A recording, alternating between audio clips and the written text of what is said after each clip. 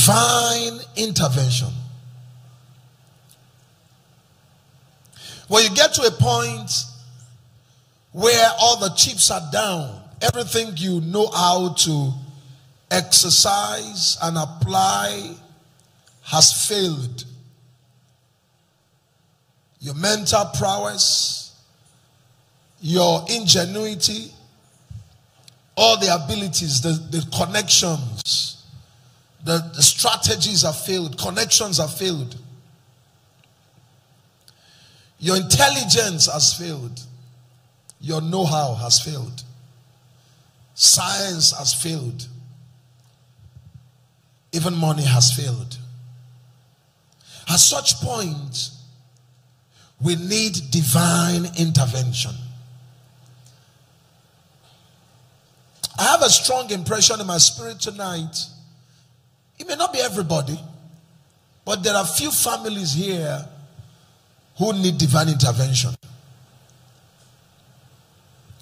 The God of heaven will reach out to you in the name of Jesus Christ. Someone say divine intervention. Divine intervention. Now, in Mark's Gospel chapter 5, very popular passage of the Bible, the storyline of the woman with the issue of blood. We all know the storyline. But let's look at it again tonight. A few stories in the Bible, and then we'll see how the Lord leads us.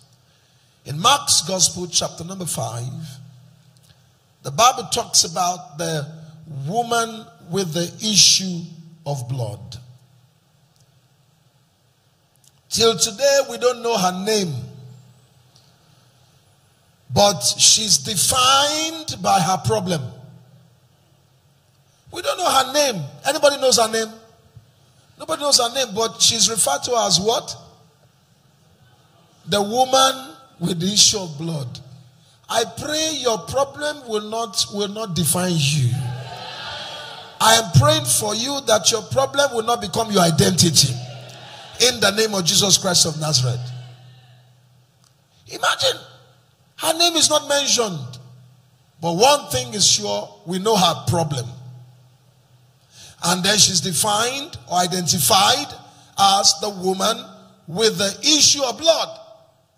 In Mark chapter 5 and verse 25, a certain woman which had an issue of blood 12 years. And let's take it from verse 24 actually. So Jesus went with him, and great multitude followed him and thronged him. A man had come to ask Jesus for help, and Jesus was on his way to his house. The man had begged, knelt at his feet, and said, "My daughter lies at the point of death. Come and lay your hands on her, and that she may be healed, and she will live." So Jesus went with him. And while he was going with him, a great multitude followed him and thronged him. Everybody had his own issue. Everybody had their own problems. But their problems vary in terms of intensity, gravity. Their problems vary in terms of which one is more urgent to be attended to. Their problems vary in terms of the fatality those problems could cause, whether it's malignant or benign. So the ones following him, their problems or their issues or their challenges were not that much. But there was a man who came and begged and said, "My daughter is at the point of death." And Jesus dropped everything and straight was following him to go to his house.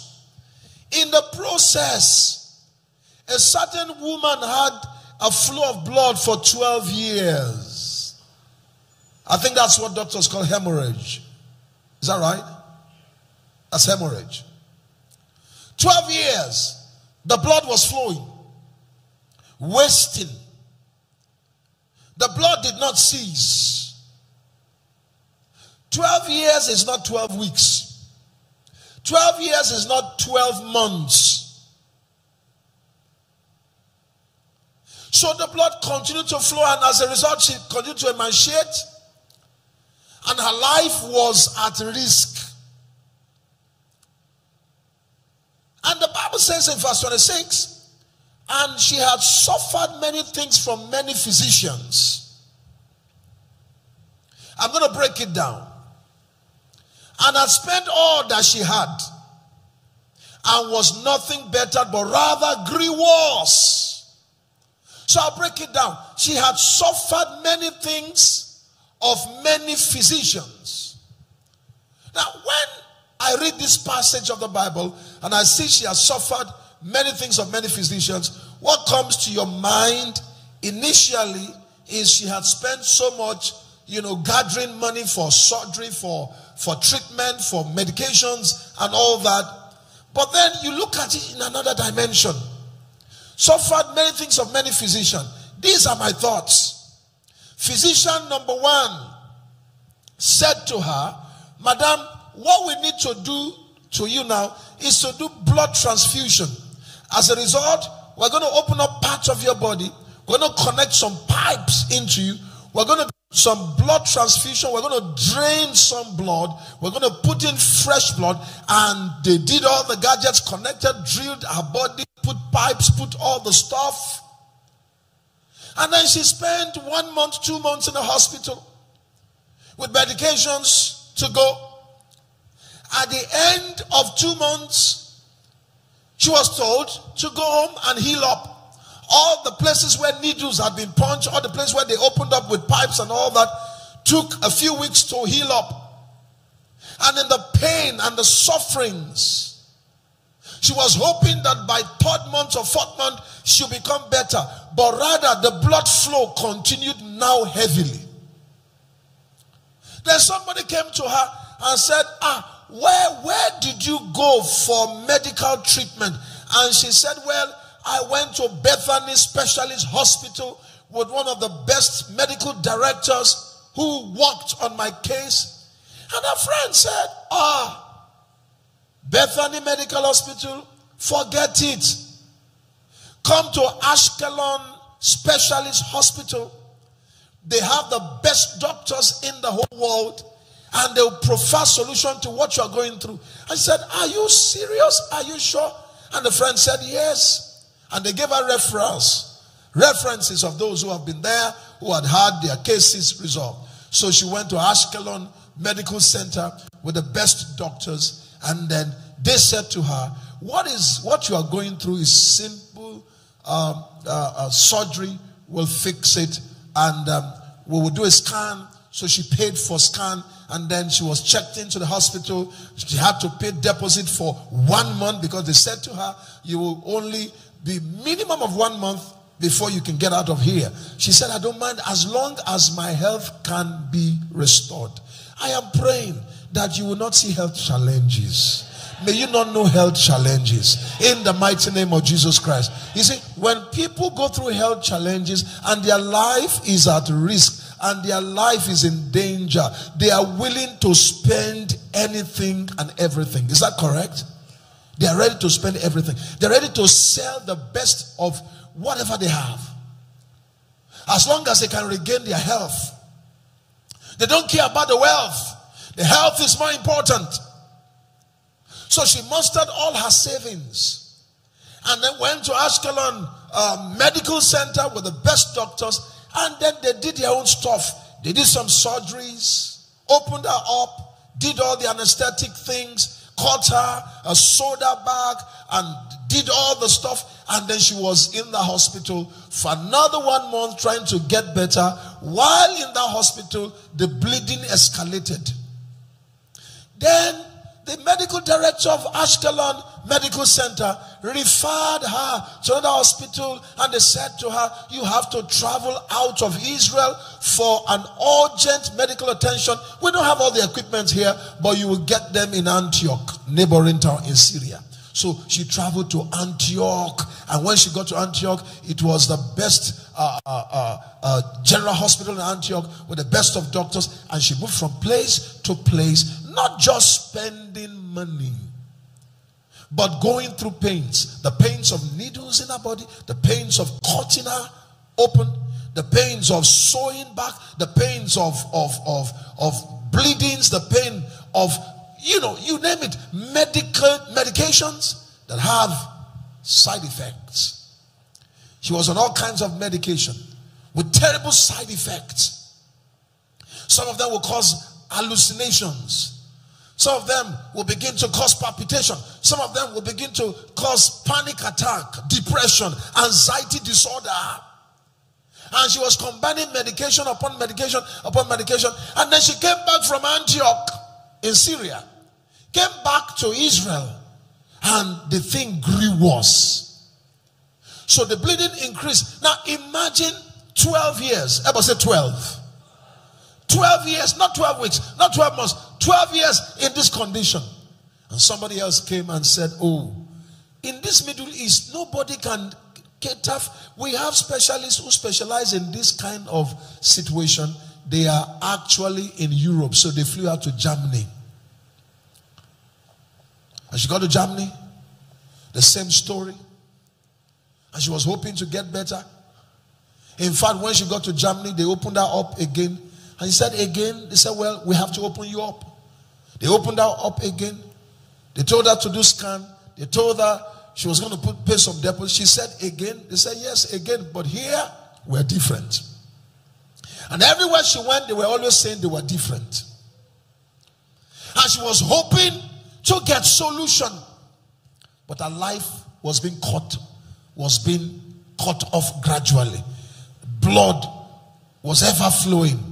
At this point, she began to ooze out with very, very nasty, repulsive, odious smell that people couldn't get close to her. The odor coming out of her body was so repulsive, was so unfriendly. And that was another psychological, mental torture. That she has to stay a distance away from friends and relatives. She has to isolate herself most of the time because of the odor coming out of her body. Now, not only did she spend on physicians, the Bible says that she had spent all that she had. Do you know what? She also spent on fragrances, oil, perfume oil. She literally bathed herself with oil to be able to attempt to neutralize the bad odor coming from her, the bad odor emanating from her body. She will put on the best of fragrance to kill it, to neutralize that odor. So she was spending on the best perfumes. You think Mary of Bethany, she had alabaster box of fragrant oil. You remember Mary of Bethany? She had alabaster oil, box of fragrant oil. And the Bible says she took her a whole year's savings to buy that fragrant oil. That was the oil she poured on the feet of Jesus and wiped the feet with her hair. And Jesus said, she's done this for my burial. And the Bible says it was expensive, spikenard oil, very costly according to scripture. So this woman, I have a very strong impression, she must have bought several of this kind of spikenard oil, very expensive, to kill the odor coming out of her body. So she had mental torture, emotional torture, psychological torture. She had physical pains, and she had financial crisis. And that's why I'm trying to break this down. That's why the Bible says he had suffered many things of many physicians, spent all that she had, and was not better. Now, if she spent all that she had and became better, that would be a success. True or false? Are you still here? That would be success. If she spent all that she had and gains back her health, that will be worth thanking God for. That will be worth celebrating. If she spent, and now imagine a woman who's gone through all this and she's telling you that, listen, I'm ready to spend everything. Let me just get back my health. I'm still young. The future is still bright. We're not talking about a 50-year-old woman, 60 years old. I'm not sure we're talking about a 40-year-old woman. This must have been a young woman. At some point, Jesus said, daughter, your faith has made you whole. She was a young woman. She had hopes. She had a future. She had dreams. So she doesn't care. Let the money go, but let my health return. I pray for someone hearing the sound of my voice, either here or through live streaming. I pray for you, my dear friend, in the name of Jesus, may you not exchange your wealth for health. Your amen is not vibrant. I pray you will not exchange your health for wealth, and may you not exchange your wealth for health and your health for wealth. A substitution theory.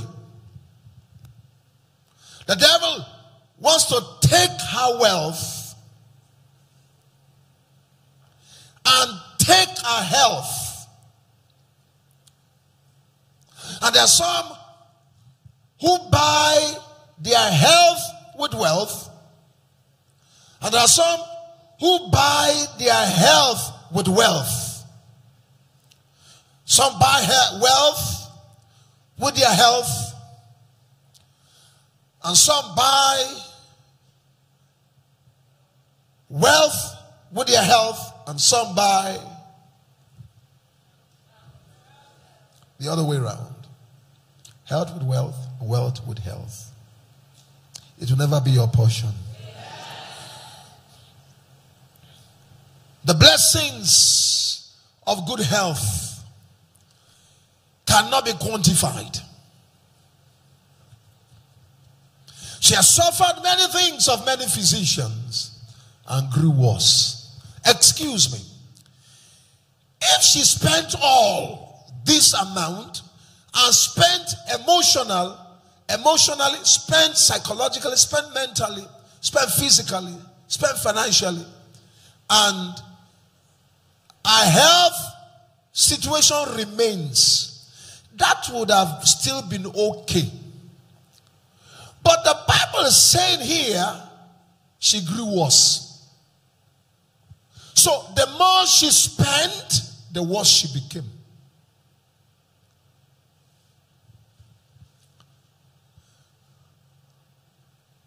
Verse 27. When she had heard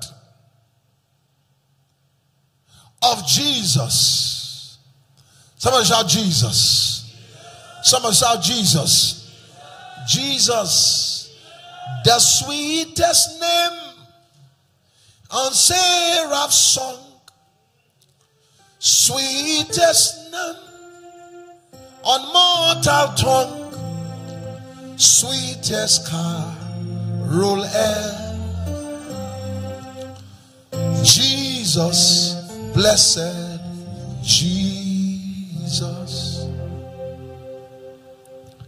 When she had heard of Jesus, she heard of Jesus, the ultimate solution to every challenge. I can tell you that experientially. I can tell you that from my own personal testimonies and experience. When she had heard of Jesus, she came in the press behind, touched his garments.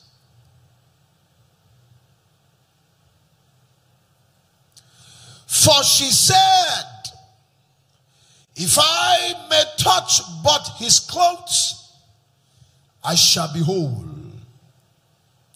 Now let me ask you, did Jesus know her problem? Talk to me. Did Jesus know her problem? Did Jesus know her problem? Wait a moment. Let me be clear about your response. Did Jesus know her problem? Some people said no. So Jesus didn't know about her problem. The Bible even says he knew those who would betray him. The Bible says he did not commit himself to man, for he knew all men. Did Jesus know her problem? Yes, he does. Did Jesus know she'll be coming? Yes, he does. Don't be carried away by those questions God asked. Adam, where art thou? Did God know where he was? Yes, he does. Don't be carried away when he says, where do we get bread to feed this multitude? For he himself knew what he will do.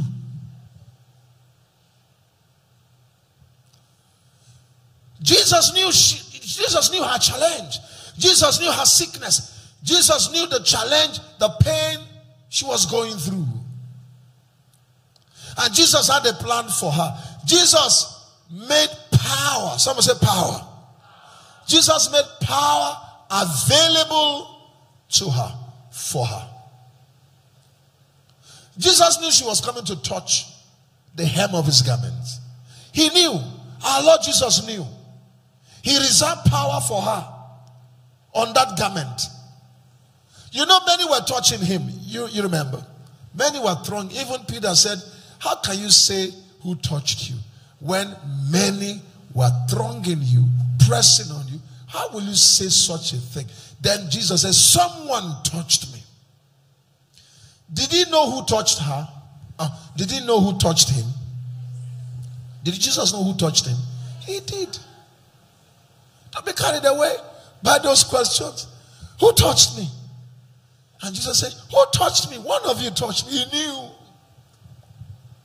The all-knowing God, he knew. He said to Nathanael, he said, Nathanael, an Israelite indeed, in whom is no guile, in whom is no blemish. Nathanael said, how did you know me?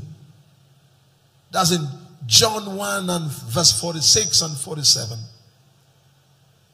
So he said to Nathanael, did I not see you under the tree when they came to call you? I saw you. I saw you. Can we have the New King James Version of the Bible? So Nathanael said unto him, how do you know me? Jesus answered and said to him, before Philip called you when you were under the fig tree, I saw you. Nathanael said, oh my goodness, verse 49. He said, Nathanael answered and said, Rabbi, you are the Son of God. You are the King of Israel. This blows my mind. Then Jesus replies in verse 50. Hear what Jesus said. Jesus answered and said to him, because I said to you that I saw you under the fig tree, this tiny, small revelation, you believe? He said, you haven't seen anything yet. You will see greater things than these.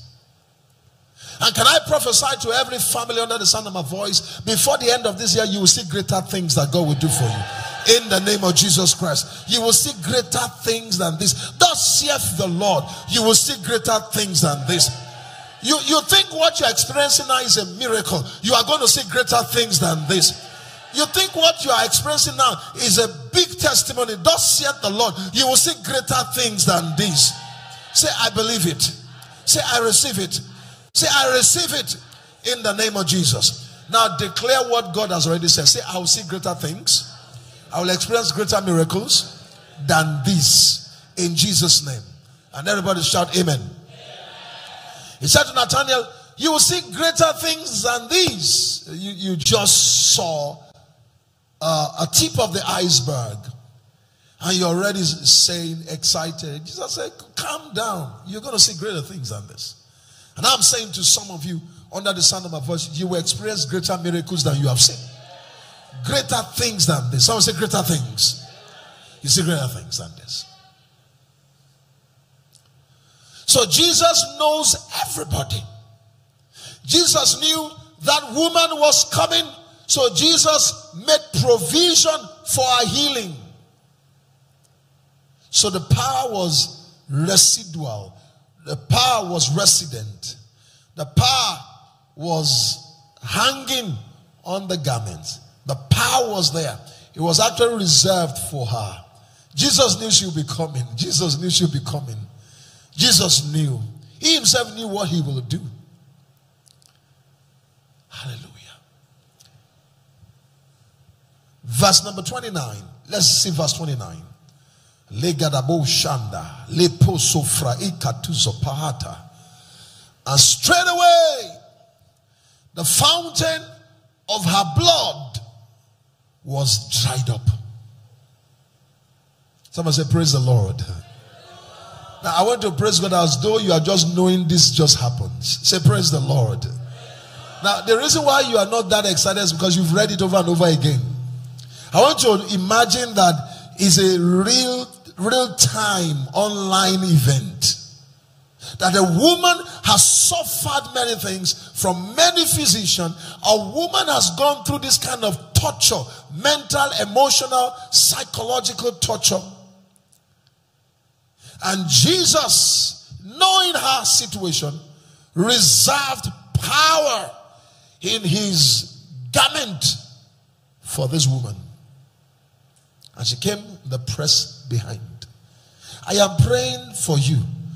The grace to push, the grace to follow on, the grace to follow up with what God has provided and reserved for you. Receive that grace in the name of Jesus. Don't throw in the towel. Don't give it up. Don't throw in the towel. Don't give up. There's a miracle waiting for you. There's a blessing waiting for you. There's a miracle with your name written on it. There's a blessing with your name written on it. Don't throw in the towel. Press. Someone say press. Tonight when we begin to pray, press in the place of prayer. Lay hold on it. Press and push in the place of prayer. She said to herself, if I may but touch the hem of his garment, I know I'll be made whole.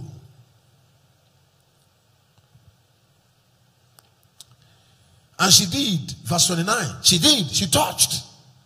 And when she touched the hem of the garment, immediately. Someone say immediately. That's divine intervention. Immediately. Immediately the fountain of her blood flowed. It dried up. And she felt it in her body that she was healed of the affliction. There's going to be healing here tonight. Your amen is not vibrant. There's going to be healing here tonight. God has helped us in many of our meetings around the world. We experience, we see testimonies. Lots of testimonies. This year we have seen thousands of people healed in different meetings put together. This year we've recorded thousands of testimonies of healings to the glory of God.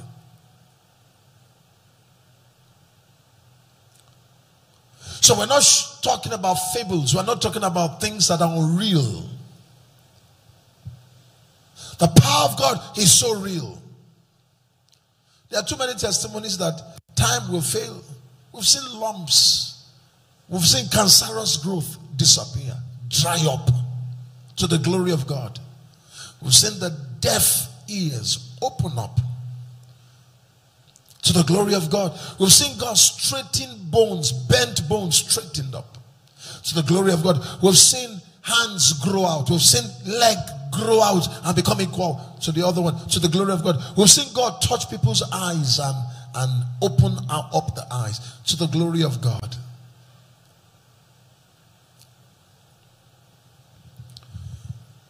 So these are not fables. Immediately the fountain of her blood was dried up. She felt in her body that she was healed of the affliction. When are you expecting God to work miracles in your life? When? Now. So you are going to join those who will say immediately. Someone say immediately. When? How do you want that response? Immediately. Someone say immediately. There's progressive miracles and there is instant miracle. Which one do you prefer tonight? Instant miracles. She was healed of the affliction. And then what follows? The Bible says in verse number 30, and Jesus immediately knowing in himself that power had gone out of him, the one for whom I reserve the power has come to collect it, has come to pick it up. Tonight you will pick it up. See your response. I said tonight you will pick it up. There's a blessing reserved for you. You will pick it up. You will receive it. You will collect it. The Bible says Jesus immediately knowing in himself the power had gone out of him, turned around in the crowd and said, who touched my clothes? Now let me ask you, did you know who touched his clothes? Oh, did somebody still say no? Did he know who touched his clothes? He knew. We're talking about the all-knowing God, the almighty, the all-powerful. Look at Psalm 139. Look at Psalm 139. See what it says in Psalm 139. You compass my going and my coming, my rising. He said, oh Lord, you have searched me and what? Known me. You know my what? Sitting down and my rising up. Chai, you understand my thought from afar. You comprehend my path and my lying down. And you are acquainted with all my ways. Come on. Do you have the New Living Translation of this Bible passage? Or have you got the Message translation? Okay. All right. Listen to this now. He says, oh Lord, you have examined my heart and know everything about me. You know when I sit down or stand up. You know my thoughts even when I am far away. You see me when I travel. When I rest at home, you know everything I do. You know what I am going to say. Even before I say it. That is to say, say something, sir. Say something. He knew you were going to say that. So, even when you are trying to change what you want to say, he knew you were going to change what you want to say.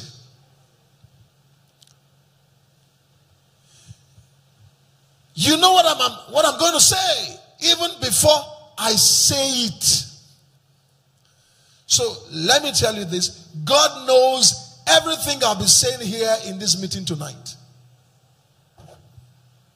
He does. You know what I'm going to say even before I say it, Lord. You go before me and follow me. You place your hand of blessing on my head. That's the part I like. Hallelujah. Hallelujah. Somebody shout hallelujah. You go before me and follow me. You even place your hand of blessing on my head. Let this be your portion in the name of Jesus. May God go before you. May God follow you. May God place his hand of blessing upon you. In the mighty name of Jesus. Say amen 3 times. Amen. Amen. Amen. You go before me. You follow me. You place your hand of blessing on my head. Verse number 6. It says, such knowledge is too wonderful for me, too great for me to understand. So here is a point we're making. I'm saying to you that Jehovah knew the woman was coming to touch her, to touch him. The Almighty God knew the woman was coming to touch him. When he said, who touched my clothes? He knew who touched his clothes. But his usual way of operation, he will say, don't tell anybody I healed you. Don't tell anybody. Hide it. Don't tell anybody. Hallelujah. Somebody shout hallelujah. Somebody shout hallelujah. Are you ready for divine intervention here tonight? God is about to place his hand on someone. There's a family here that will enjoy the hand of the Lord. It will bring you out of obscurity to limelight. The hand of the Lord will bring you out of the miry clay. It will bring you out of the horrible pit and set you upon a rock and establish your goings and put a new song in your mouth in the name of Jesus Christ of Nazareth. God is about to give joy to a family under the sound of my voice. There's someone here in the sound of my voice. God is about to compensate you for the disappointment of the yesteryears. You've had disappointments in the last few months and last few weeks. Compensation is coming for you in the mighty name of Jesus Christ. There's someone here in the sound of my voice. Divine intervention is coming for your family. Oh, Shakata Bokori Makata. You didn't hear what I said. I said divine intervention is coming for your family. Somebody shout divine intervention. I see it happening. Divine intervention is coming for your family. Divine intervention. Hey, divine intervention. Before it causes you shame, God will intervene.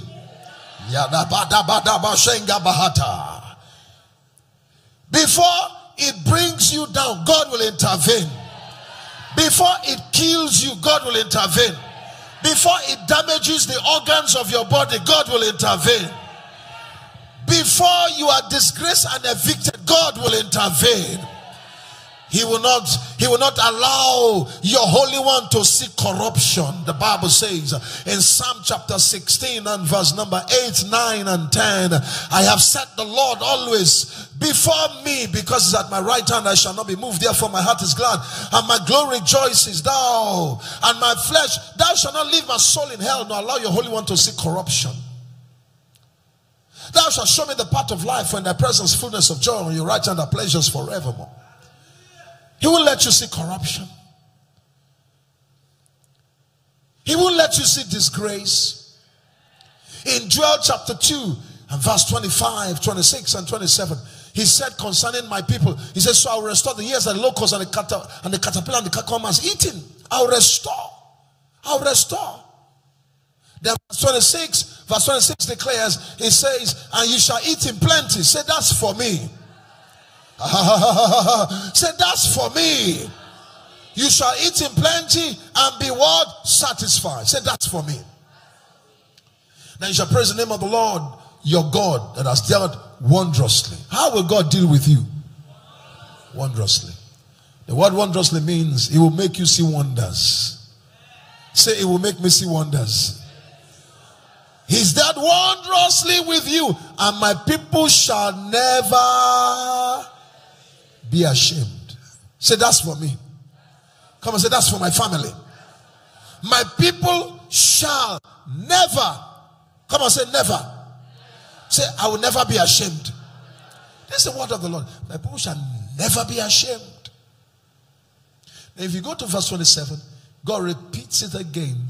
And you shall know that I am the Lord in the midst of Israel, and that I am the Lord your God, none else. Then he repeats, double emphasis. My people shall. Say that never loud and clear. Shall. Say never, never, never, never, never. Say, I shall never be ashamed. You have a deadline. You have an ultimatum. Thus, the Lord has sent me to you tonight. They are about to put you to shame. Divine intervention is coming. Your amen is not vibrant. They are about to mess you up. Divine intervention is coming. I have a word for you. My people shall never be ashamed. Say, that's my word. That's my word. Before they mess you up, God will lift you up. Did you hear what I said? Stand on your feet. Let's pray for 1 minute. Say, in the name of Jesus, my God will lift me up. Say, in the name of Jesus, my God will fight for me. Say, I shall not be put to shame. My God will not keep silence. He will fight for me. Come on, open your mouth and declare, in the name of Jesus, I will not be put to shame.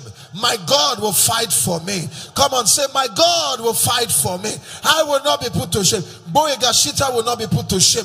My God will fight for me. My God will fight for me. Gboyega will not be put to shame.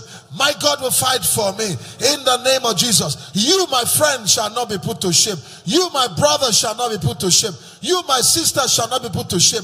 He said, my people shall never be ashamed.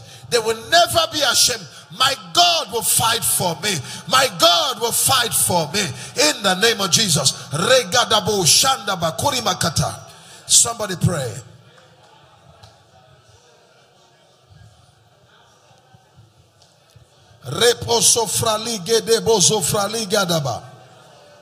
Two of you.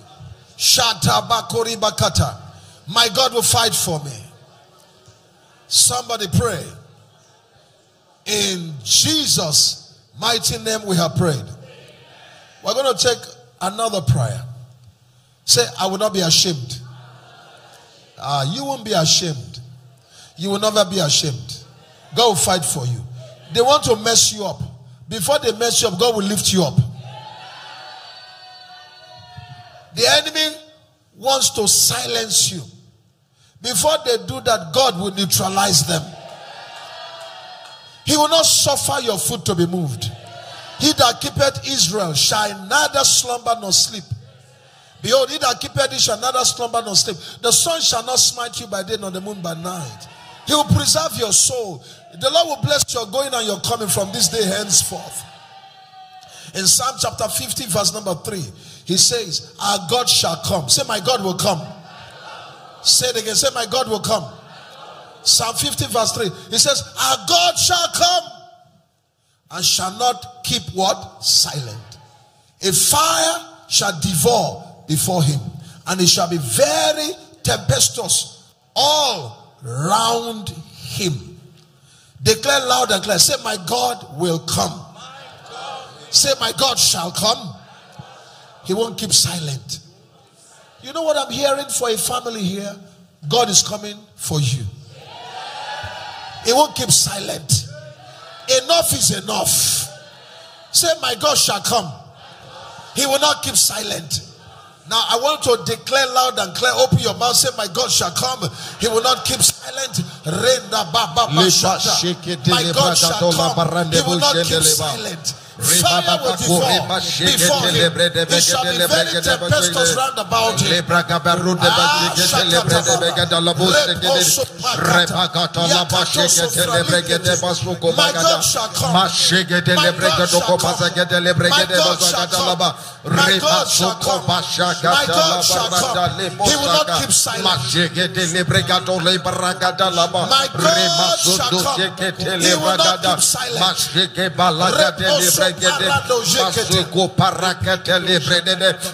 Thank you, Father. My God shall come. He will not keep silent. My God shall come. He will not keep silent.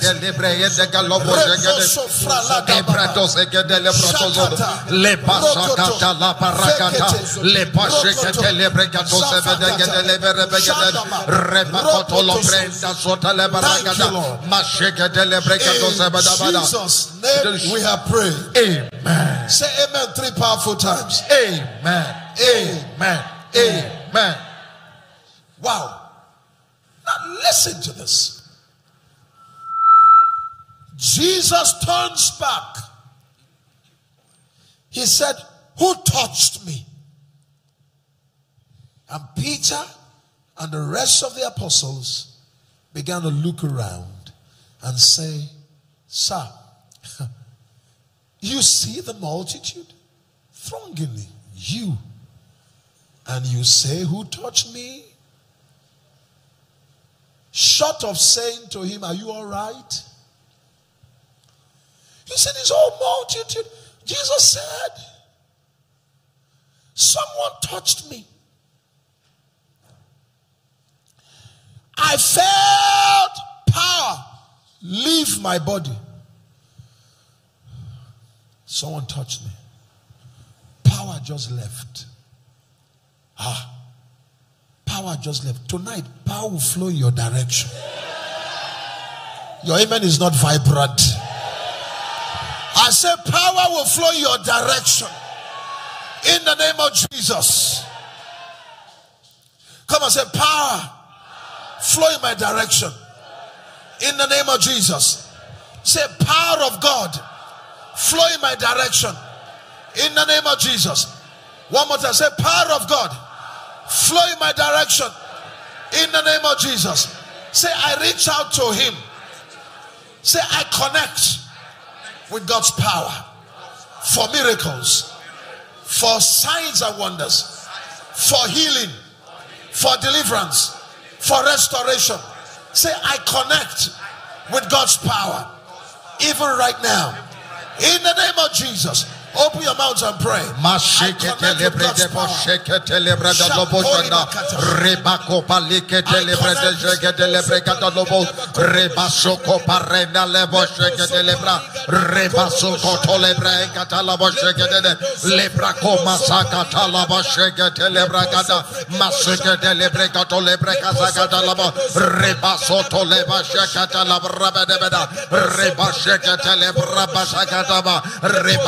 Talabagata Libredaba, Lekosha Catalaba Shakatalaba Rakatala, Masuko Barakatala Shagade, Rekatolaba Shagade Lebregatalaba, Masuko Bashekate Lebrakatalaba, Masekate Lebo Shagade Gaza, Maseke Disevadano Sanada, Rebako Balikadalaba Rabajagade Baraba, Mashegade Lebrakoto Rabajagade de Bagova, Mashekate Lebrada, Eta Sweparat, Rebaso. In Jesus' name we have prayed. Amen. Say, I connect with God's power. With God's power. For signs and wonders. For healings. For miracles. For deliverances. I connect with God's power. For signs and wonders. For signs and wonders. I connect with God's power. With God's power. For miracles. For miracles. For healings. For healing. For signs and wonders. For signs and wonders. For divine intervention. For divine intervention. In the name of Jesus. In the name of Jesus. Say amen 3 times. Amen. Amen. Amen. Jesus. Who touched me? Someone touched me. Power flow. Power moved in a direction. Not in every direction, but in a direction. Is she okay? Power is flowing through that direction.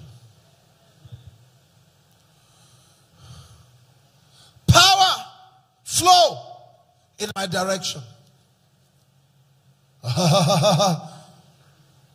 Lift your hands. Say, power flow in my direction. Say, Jesus power. Jesus power. Flow in my direction. In my direction.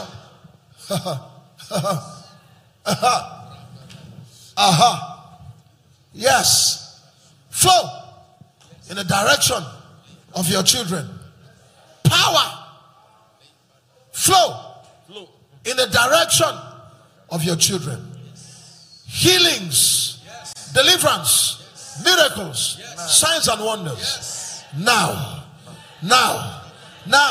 Now. That's right. Let the power flow in your direction. Long-term problems dry up. Amen. Long-term issues go. Amen. Go. Amen. Power. Yes. Flow. Yes. In their direction. Amen. Say one more time. Say power. Power. Flow in my direction. In my direction. In the name of Jesus. In the name of Jesus. That's right. Who touched me? Jesus said. Verse 32.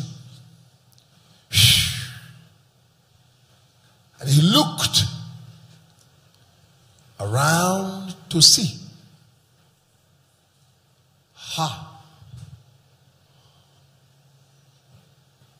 Who had done? Someone say done. You have to do something. Who had done this thing? What did she do? She grabbed. She connected. Say, I connect. You have to do something. See, he said, he turned to see she who had done this thing. Done this thing. What did she do? She connected. He turned around to see she who had done this thing. Who had done. The woman did this thing. The woman did something. What did she do? She grabbed the garment. She connected. Tonight, God's power will flow. Amen. In your direction. Amen. It's flowing in your direction. Amen. Now, nobody in this meeting will live the same. Amen. There's high tension Holy Ghost power. Yes. Amen. High tension Holy Ghost power. Amen. In this place tonight. In this place this morning. And verse 33, scripture declares, but the woman fearing and trembling. Fearing and trembling. Can I pray for you? The miracle that will make you tremble is a big deal. Now, that fear is not the negative fear. It's awe. Awe. When you say someone standing in awe. Fearing and trembling. Say,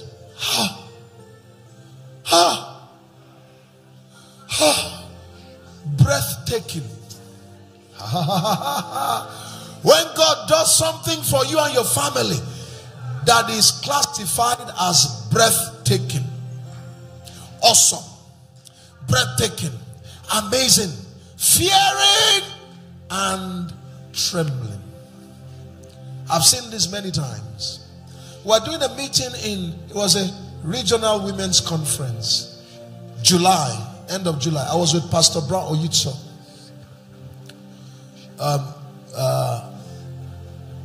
Mommy Oyitso put together a regional women's conference sometimes in July.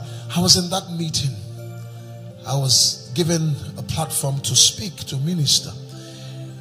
And as I began to minister, God's presence was very strong before I started preaching the word. The power of God fell. And the word of knowledge came for women, some women who had lumps in their bodies. And we had a few of them, number of them who were healed instantly. But the one that amazed me was a sister. It's on YouTube. Was a sister who was trembling. This word describes. She was on the altar giving her testimony and said the growth, the lump has disappeared. I can't find it. And she was in tears and she was trembling. I still watched it. Was it 2 months ago? I still went back to the video to watch it. She said, I can't find it. She said, I did a surgery on the right breast because of the cancerous growth. And they had to do surgery on it. And the thing was now growing on the left breast. But in that meeting, the fire of God came down. And we had close to 12 women who were testifying of growth that disappeared. But hers was spectacular to me. And she was crying and shaking and trembling. And said, I can't find it, in tears. She was searching. She said, I can't find the lump. It's all gone. The power of God hit her. She fell under the anointing right there. This was the last Saturday of July. Just 3 months ago.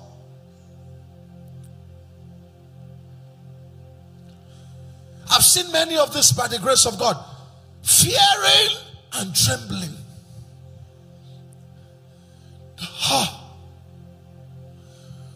Psalm 126. When the Lord turned again the captivity of Zion, we were like them that dreamed.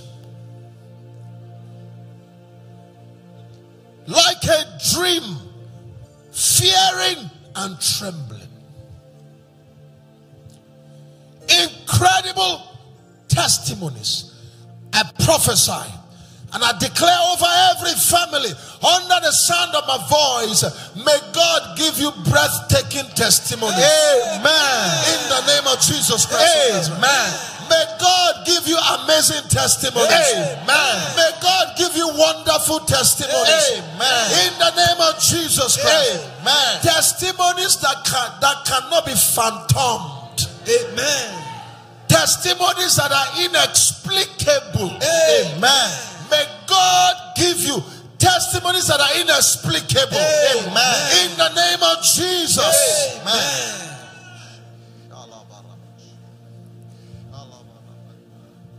Hey, listen to this.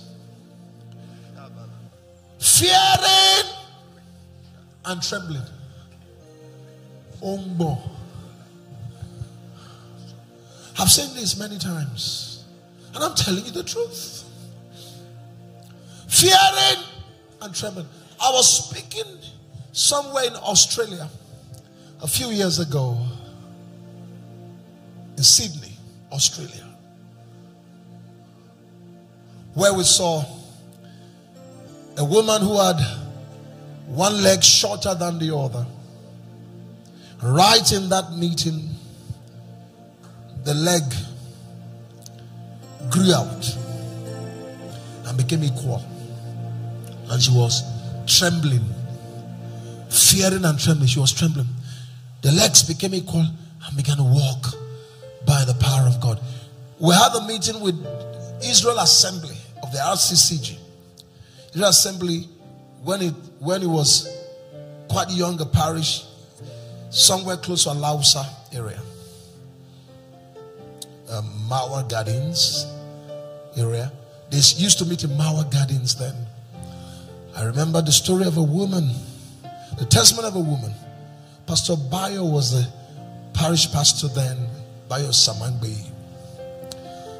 So you can check out those testimonies. And the woman had had an accident and she went through surgery. The first surgery, she was billed for another surgery, whether it was in Germany or in the UK. I can't remember, but it was going to be in Europe. And so one hand was shorter than the other by several inches. And she had just put to bed, so she couldn't even carry her own baby with her hands. Her mother had to stay with her, and she was in excruciating pain. And that meeting, that night, it was a night vigil. I'll never forget. A night to be remembered. Now, was it a night vigil? No, I'm sorry. It was the other testament, same parish, but another testament was night vigil. But this particular testament was a Sunday morning. So we prayed for those who were sick, and people came for testimony. And she was one of those who came for testimony and said she came to testify. She said, look at this, my hand, shorter than the other. But this hand has been in pains. I had an accident. I've gone through surgeries. I've been in pain. But now no more pain. All the bones are healed. No more pain. but the hand was still shorter than the other one, but the pain had left. So while she was sharing the testimony, I just felt in my spirit, if God can heal the pain and take away the pain, then God can also make the hand grow out and become equal to the other hand. So God, you don't do half things. So I said, do you believe the Lord who healed you can cause your hand to grow and become equal to the other one? She said, I believe.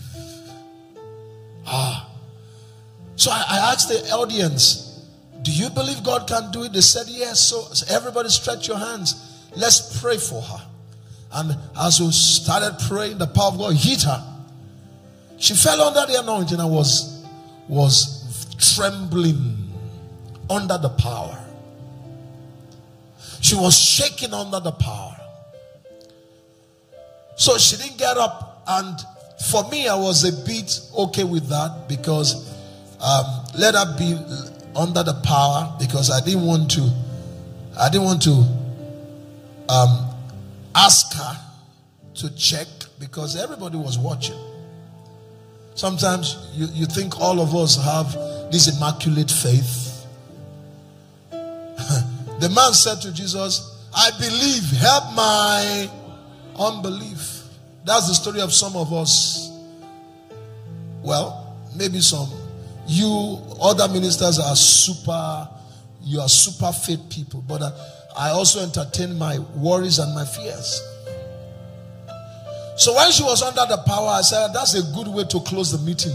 Let her enjoy the power. So we left her, the service closed. I went to the pastor's room, office, and while I was refreshing the pastor's office, not up to 5 or 10 minutes after we shared the grace and all that, this woman came into the pastor's office, trembling, fearing and trembling and sweating, and said, Pastor, see,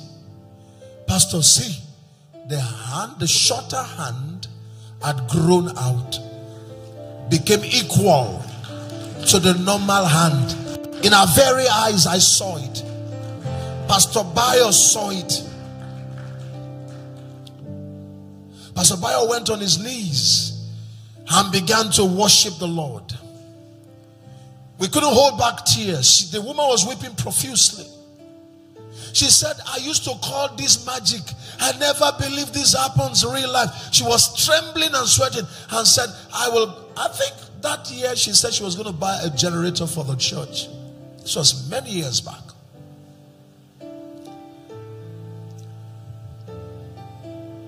The woman fearing and trembling,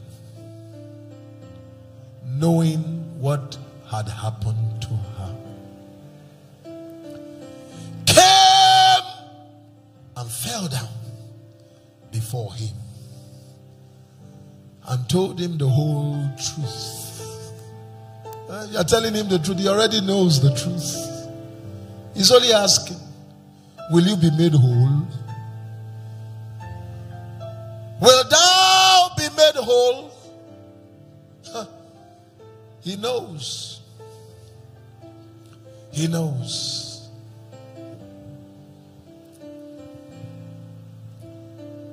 He said to her, daughter, your faith has made you well. Go in peace. Be healed of your what? It was an affliction. Tonight I declare, be healed of every affliction. Amen. In the name of Jesus. Amen.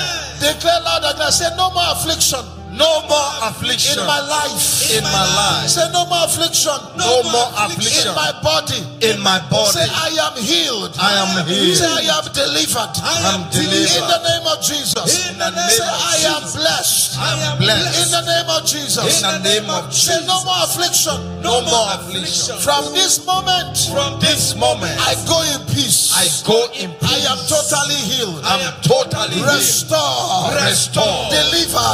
Deliver. In the name of Jesus. In the name of Open your mouth and pray.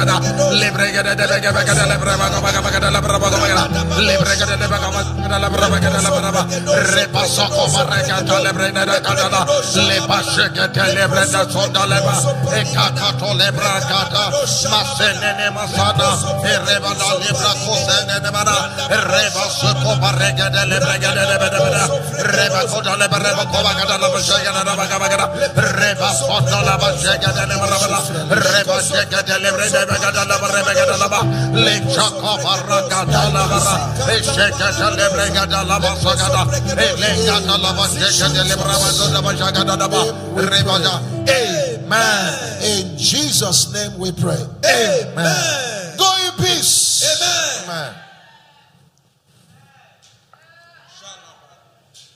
And she left that place. She suffered many things. Of how many physicians? Talk to me. Of how many physicians? Many physicians. And I've analyzed to you. She suffered many things. Pains, physical, emotional, psychological, mental, financial. Many physicians. Then divine intervention came for her. You are next. She was carrying emblem of shame all over the place. Her body odor was repulsive. Emblem of shame all over the place. Then there was divine intervention. You are next. Amen. Say, I am next. I am next for divine intervention. For divine intervention of Jesus. In the name of Jesus. Finally, we'll begin to pray shortly.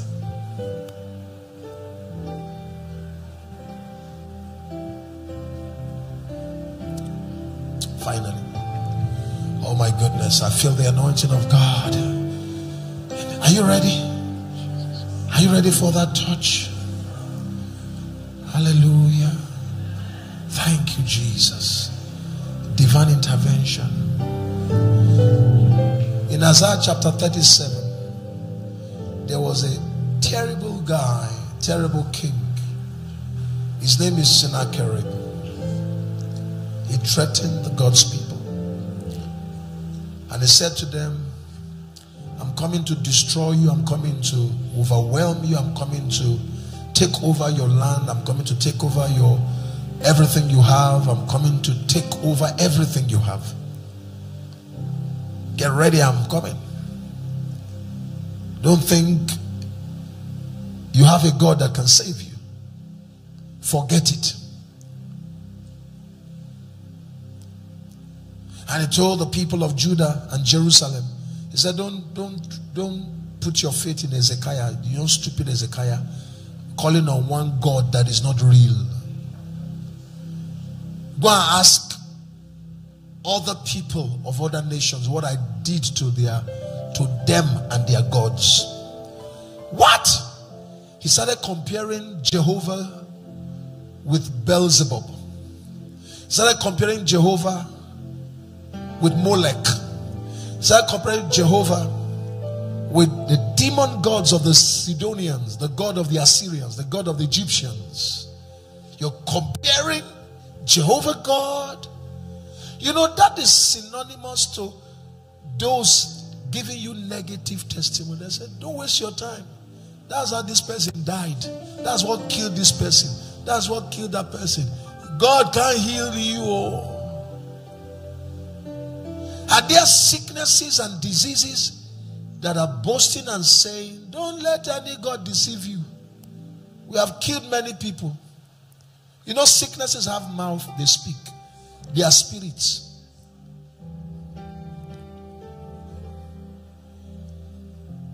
In Isaiah chapter number 36 and verse 1. I'm rounding up now. Are you still here? Say amen. Say amen again.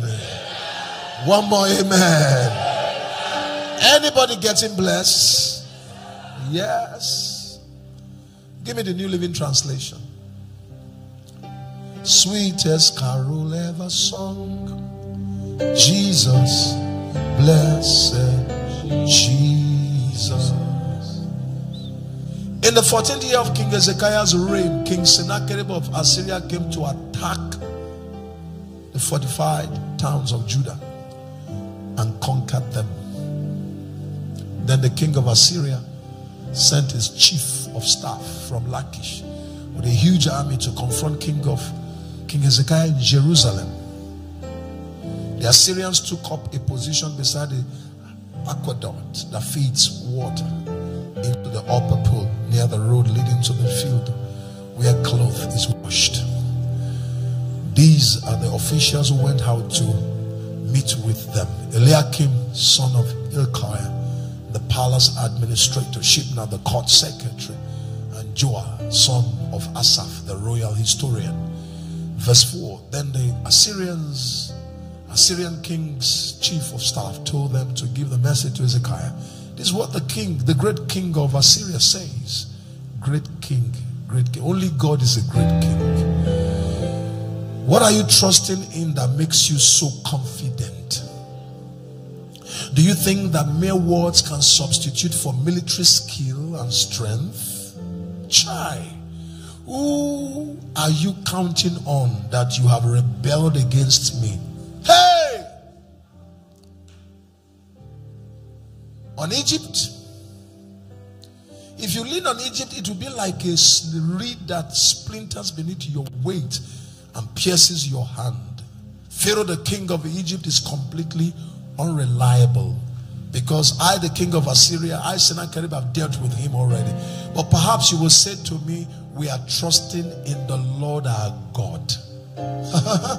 But isn't he the one who was insulted by Hezekiah? Didn't Hezekiah tear down his shrines and altars and make everyone in Judah and Jerusalem worship only at the altar here in Jerusalem? I tell you what, strike a bargain with my master, the king of Assyria, and I'll give you 2,000 horses if you can find that many men to ride on them. With your tiny army, how can you think of challenging even the weakest contingent of my master's troops? See boasting, see arrogance. Even with the help of Egypt's chariots and charioteers. What's more, do you think we have invaded your land without the Lord's direction? The Lord himself told us, attack this land and destroy it. What? Then Eliakim, Shebna, Joah said to the Assyrian chief of staff, please speak to us in Aramaic, for we understand it well. Don't speak in Hebrew, for the people on the wall will hear. They didn't want to be disgraced. Verse 12. But Sennacherib's chief of staff replied, do you think my master sent this message only to you and your master? He wants all the people to hear it, for when we put this city under siege, they will suffer along with you. They will be so hungry and thirsty, and they will eat their own dung and drink their own urine. Then the chief of staff stood and shouted in Hebrew to the people of the world, listen to this message from the great king of Assyria. This is what the king says. Don't let Hezekiah deceive you. He will never be able to rescue you. Don't let him fool you into trusting in the Lord by saying the Lord will surely rescue us. This city will never fall into the hands of the Assyrian king. Verse 16. Don't listen to Hezekiah. These are the times the king of Assyria is offering. Make peace with me. Open the gates and come out. Then each of you can continue eating from your own grapevine and fig tree and drinking your own well. Verse 17. Then I will arrange to take you to another land like this one. A land of grain, new wine and bread and vine. Now you see how a human being is talking like God. Don't let Hezekiah mislead you by saying the Lord will rescue us. Have the gods of any other nations ever saved their people from the king of Assyria? You missed it. Sennacherib, you just made a grave mistake. By comparing Jehovah God to the gods of Hamath, the gods of Harpad, the gods of Sepharvaim. Did any God rescue Samaria from my power? What God of any nation has ever been able to save its people from my power? So what makes you think that the Lord can rescue Jerusalem from me? But the people were silent and did not utter a word because Hezekiah had commanded them. Don't answer him, oh, he's a madman.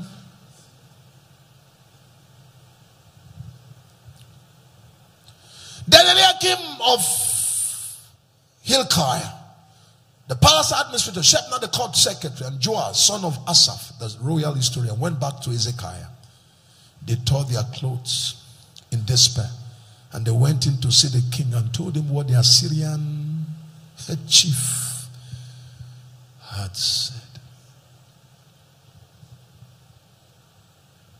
When the king Hezekiah had their report, he tore his clothes, put on burlap, went to where? Talk to me. Where did he go? Temple of the Lord. They that seek him will never be put to shame. We're going to pray. Who is boasting against you? Sickness, disease, barrenness, your health condition. Who is boasting against your God? Who is saying to you, other gods have not been able to deliver their own persons? Is it Jehovah that will deliver you?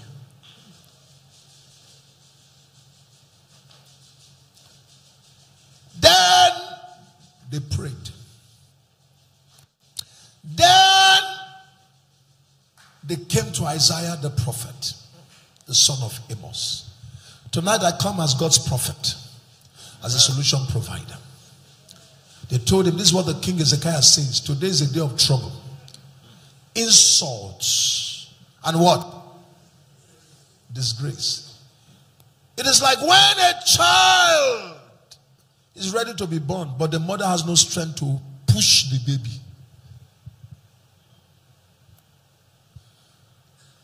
Perhaps the Lord your God has had the Assyrian chief of staff sent by king to defy the living God, and will punish him for his words. Oh, pray for those of us who are left. Let me fast forward. After King Hezekiah's official delivered the king's message to Isaiah, the prophet replied, say to your master, this is what the Lord says, do not be disturbed.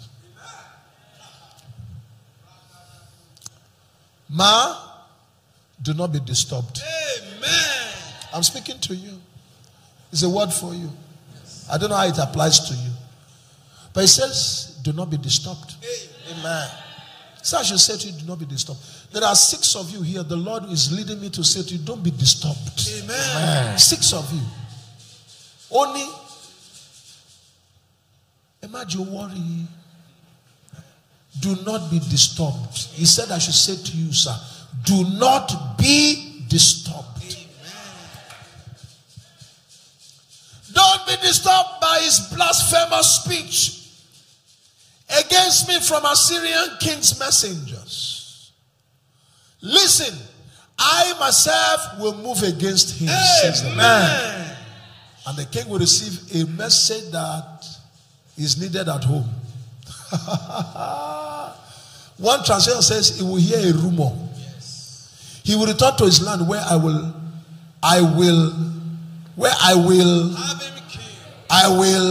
have him killed with what? A sword. Amen. In the name of Jesus. He will be killed.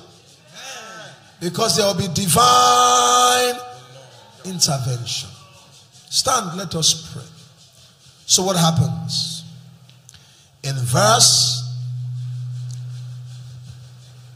number 21.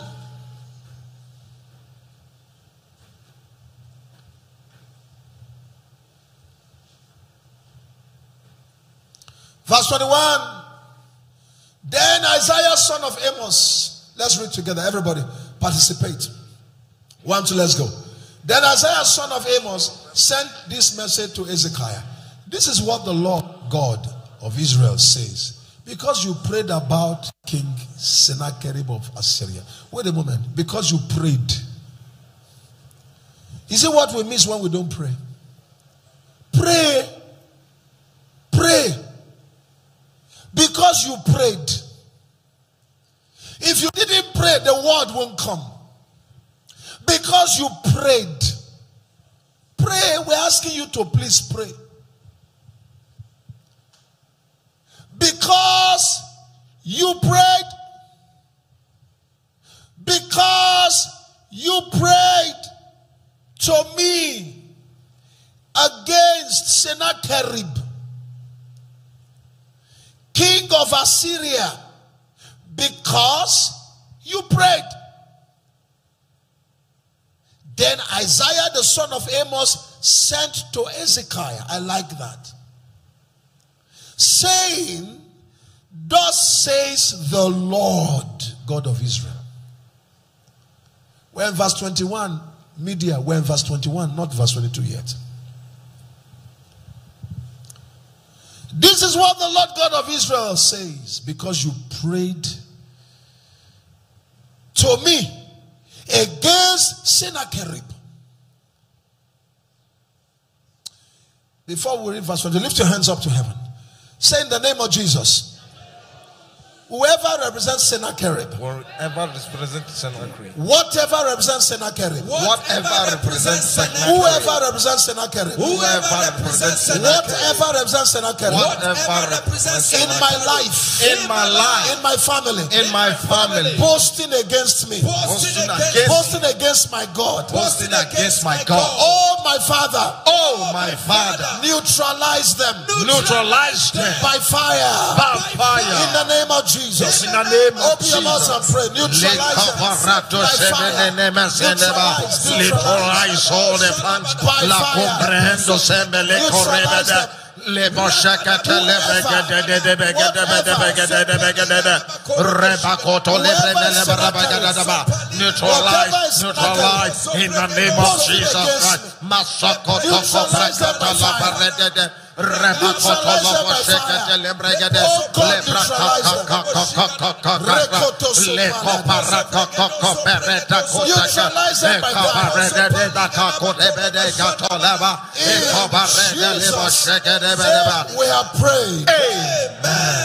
Say whoever whatever represent Sennacherib in my life, in my family, boasting against me, and my God, be neutralized by fire, in the name of Jesus.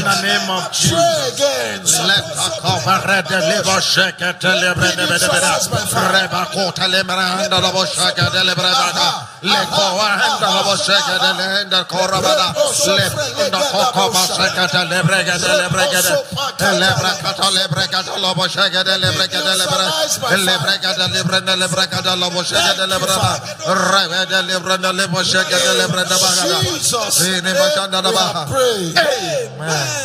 I declare, whatever represents Sennacherib in your life, boasting against you and your God and our God, be neutralized by fire. Amen. In the name of Jesus. Amen. Be neutralized by fire. Amen. Verse 22. The Lord has spoken this word against him. May God speak against your adversary. The virgin daughter of Zion despises you and laughs at you. You will laugh at your adversary. Amen. You will laugh at them. Amen. True. He that sitteth in the heaven shall laugh at them. That's what the Bible says. So if your father laughs at them, you should laugh at them too. Yes. He that sitteth in the heaven shall laugh at them. If you want any, laugh at them. The virgin daughter of Zion despises you and laughs at you. All your boasting. See, it shall be well with you. Amen. Don't be disturbed. Go about your normal business. You are victorious. Amen. You will laugh at your adversary. Amen. Those who want to laugh you to scorn and laugh you to disgrace, the tide of events will turn around against you. Amen. In the name of Jesus. Amen. The daughter of Jerusalem shakes her head in derision as she flee. That's what's going to happen to Sennacherib. You are going to laugh at Sennacherib. And you will shake your head as he runs. He's going to hear a rumor. He will hear a rumor. Whom have you been defying and ridiculing? Against whom did you raise your voice? At whom did you look with such haughty eyes? Huh? It was the Holy One of Israel. You see how God is making a case. You see how I like this. You see how God is making. God is saying, who did you lift your voice against? Who are you looking at like that? Is it me you are saying those words at with your haughty eyes and proud look? Me. By your messengers you have defied the Lord. You have said, with my many chariots I have conquered the highest mountains.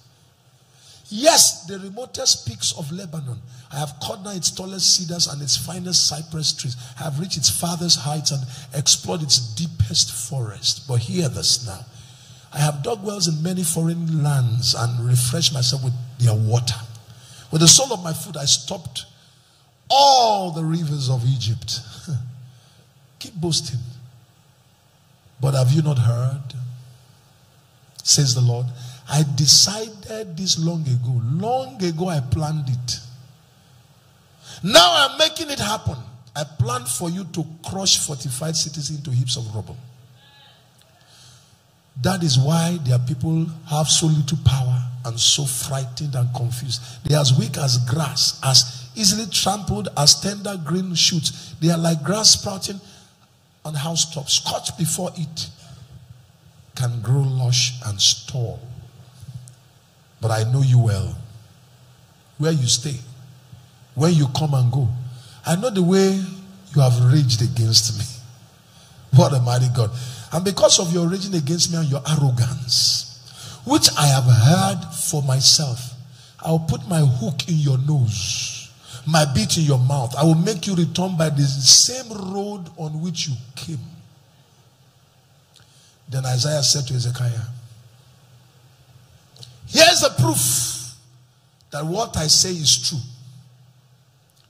This year you will eat only what grows up by itself. Next year you will eat what springs up from that. But in the third year you will plant crops and harvest them. You will tend vineyards and eat their fruit. That's the sign God will give you. And you who are left in Judah, you have escaped the ravages of the siege, will put roots down in your own soil and grow up and flourish. Say amen, somebody. For a remnant of my people will spread out. Verse 33. Let's go now. And this is what the Lord says about the king of Assyria. His armies will not enter Jerusalem. They will not even shoot an arrow. They will not march outside its gates with their shields, nor build banks of earth against its walls. Now, hear this. By the way he came, the king will return to his own country by the same road on which he came. He will not enter this city, says the Lord. For I will defend this city for my servant David's sake and protect it. Then verse 36, let's read together. Everybody. That night, the angel of the Lord went out to the Assyrian camp, killed 185,000 Assyrian soldiers. And when the surviving Assyrians woke up the next morning, they found corpses everywhere. Not one arrow was shot. Bloodless battle. God killed 185,000 soldiers. Then King Sennacherib of Assyria broke camp and returned to his own land. He went home to his capital of Nineveh and stayed there. Verse 38. Read together. 1, 2, let's go. While he was worshiping in the temple of his god Nisroch. Wait a moment. His god that failed him. His God that couldn't fight for him. People can be so foolish. 185,000 soldiers dead because the angel of Jehovah went and struck them overnight. And your common sense does not tell you to convert and be a follower of that God. You still went to the temple of idiot God called Nisroch to worship. Are you getting what I'm saying here? I would have expected him to say, hey, the God I boasted against has sent one angel. How many angels? One. And killed how many soldiers? 185,000 soldiers. This must be the true God. I should serve this God. Very foolish. God gave them up to reprobate mind, to do things that are foolish. So he went to his own God. His sons, Adramelech and Sherezer, killed him with their swords. They then escaped to the land of Ararat. And another son, Esarhaddon, became the next king of Assyria. This is how his life ended. That was how the Sennacherib, who boasted and boasted and boasted and boasted and boasted, that was how his life ended. This was how Hezekiah, who was at the point of extinction, at the point of disgrace, experienced divine intervention. You are next. Amen. You are next. Amen. You are next. Amen. You are next. Amen. Say divine intervention. Divine intervention. Come for me. Come for me. In the name of Jesus. In the name of I Jesus. receive divine intervention. I receive divine intervention. After the order of Hezekiah. After the order I of receive divine Hezekiah. intervention. Open your mouth and pray. Open your mouth and pray. Pray, pray, pray. In the name of of Jesus.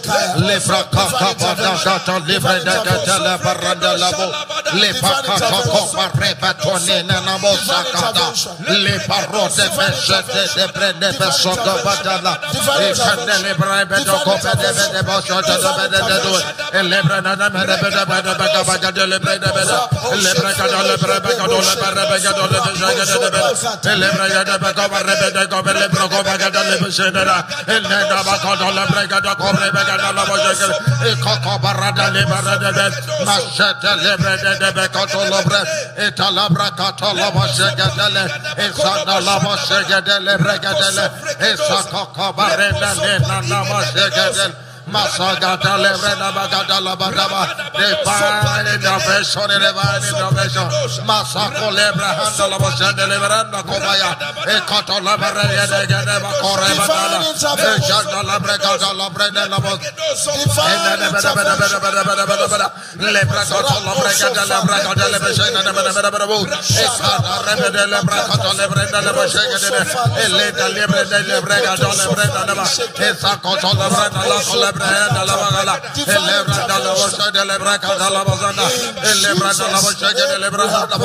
Amen.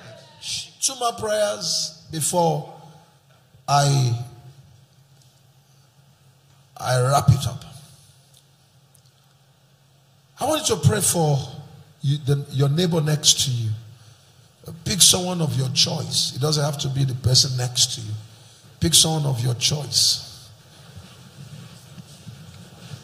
Pray for this fellow, that God grants my brother, my sister, urgent divine intervention. I have a very strong impression in my spirit that there are people who need urgent divine intervention. You're going to pray. The Bible says, pray for one another that you may be healed.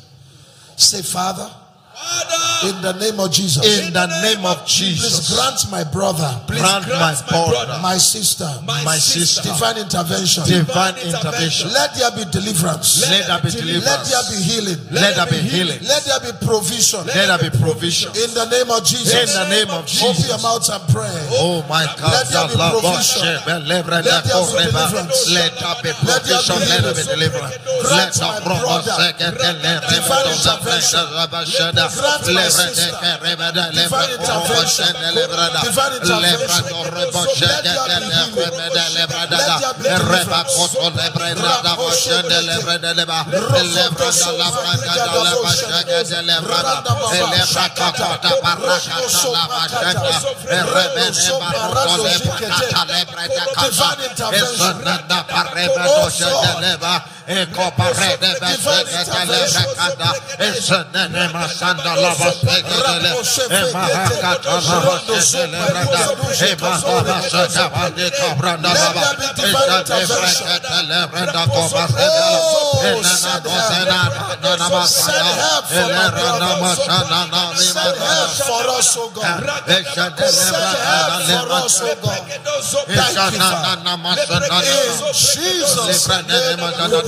Amen.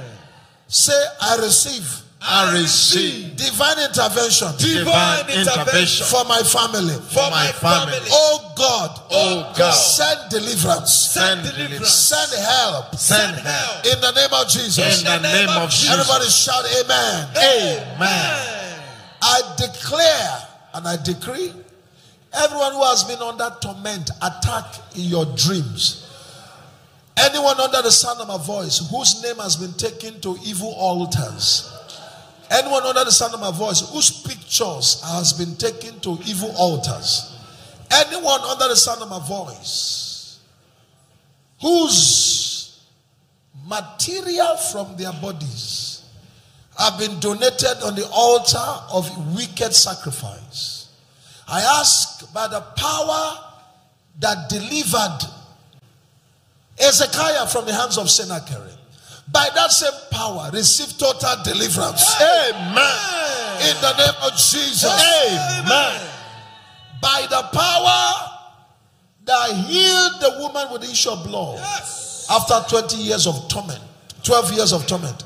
By that same power, receive your deliverance. Amen. In the name of Jesus. Amen. Receive your deliverance. Amen. In the name of Jesus.